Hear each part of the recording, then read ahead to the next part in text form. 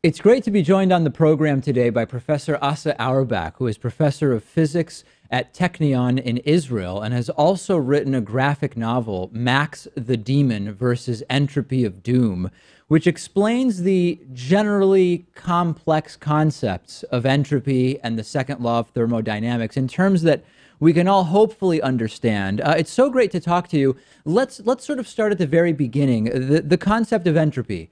I have read what I would consider to be a fair amount for a layperson about the concept, and it's still quite difficult for me to sort of explain it to someone else, which I think is sometimes a good way to explore whether one actually understands something. Can they explain it to somebody else? So how can we start thinking about the concept of entropy?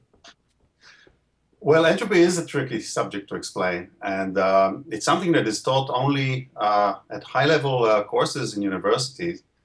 Um, there's a huge barrier for explaining entropy to most students, which is the math that you need to know, the multivariate calculus, some statistics, and so on. But it's a very important concept, and one that governs essentially the energy flow. And it tells us, how energy will flow from hot to cold, from low entropy systems to high entropy system. And it tells us about why pollution always grows. It's a concept that is very crucial for understanding a lot of the problems facing our world, actually, including global warming and other energy crisis, water pollution, and so on. So now that I said it's an important concept and it's a tricky one to explain, I think that there are actually certain ideas that people connect to that can give a long way towards understanding entropy, and that's the relation between order and disorder. A system that is ordered naturally becomes disordered under time. We know that from daily experience.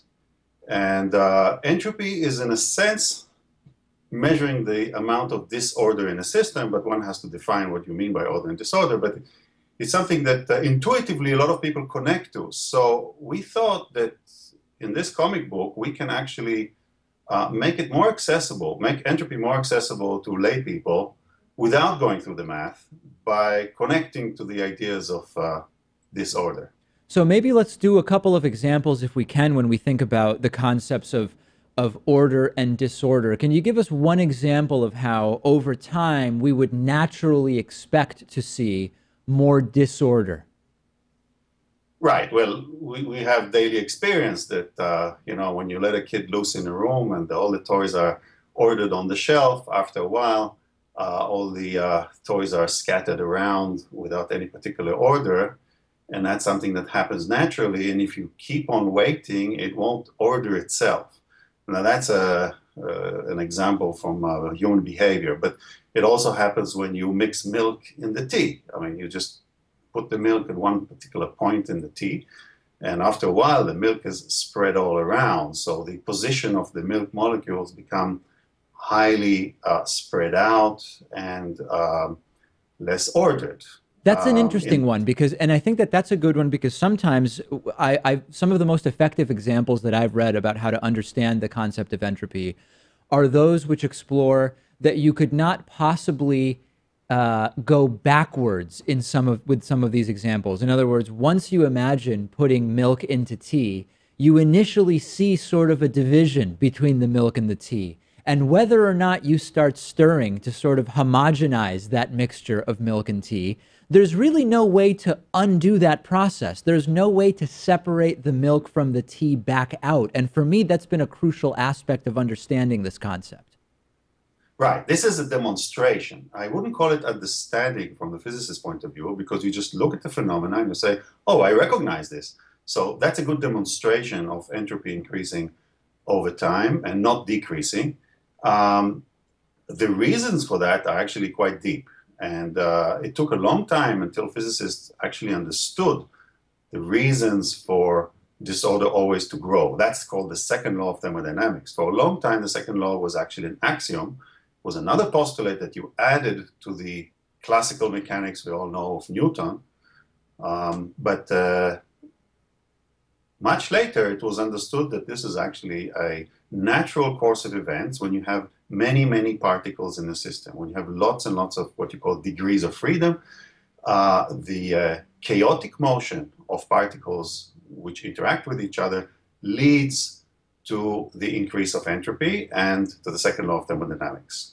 Now, the comic book that we wrote was about an imaginary creature that Maxwell, the famous physicist that invented electromagnetism, thought about as a way of disputing the second law. He said, there could be a creature, essentially like ourselves, that would put order in things, and you won't have to spend any energy doing that. You will just have to open and shut the door and order things, separate gases between two different compartments into a high pressure and a low pressure, or a hot and a cold, or reverse essentially the arrow of time by just observing the different particles and allowing and disallowing them to move in certain ways.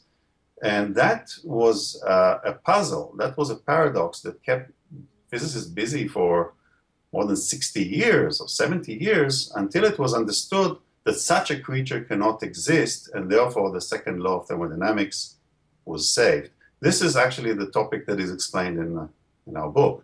It's the fact that a Maxwell demon is a demon. He's not something that we can design, let's say nowadays with robots and nanoelectronics. It's an impossibility in physics, and it's quite a tricky subject to understand. And why is it important to the sort of day-to-day lives of humans? In other words, conceptually, we may or may not understand entropy and the second law of thermodynamics, but in what ways does this impact our lives? Well, the second law impacts our life immensely. The fact that we can only get useful energy from low entropy sources, which is fuel, sunlight, and so on, and we can't use all the immense amount of energy that we have in just tap water, just from the heat of the temperature of the oceans. We can't use that energy. This is a consequence of the second law. And when we want to understand where we can get energy that we could use from and where we cannot, we have to know the second law. So this is why it's important for our daily lives. It also tells us that what we have to concentrate on is not the energy, but the lower entropy. So it focuses discussions on the right topic, and I think most people in the public are not really aware of the importance of understanding entropy. So this is connected to our, our problems of energy and pollution. But conceptually, I think it's important to understand that the laws of nature have this natural increase of disorder. It's something that is one of the most fundamental laws that even Albert Einstein claimed. He believes that this is the one law that will never be proven incorrect. So it's a very important laws in physics and engineering. And as I said, it's a bit tricky to explain why this law exists in the face of ideas like Maxwell demon or mechanized Maxwell demon that people have tried to create and failed. So that's motivation we have. I encourage the audience to check out the graphic novel, Max the Demon versus Entropy of Doom. We've been speaking with Assa Auerbach, who is professor of physics at Technion in Israel. So great to speak to you today. Well, thank you very much.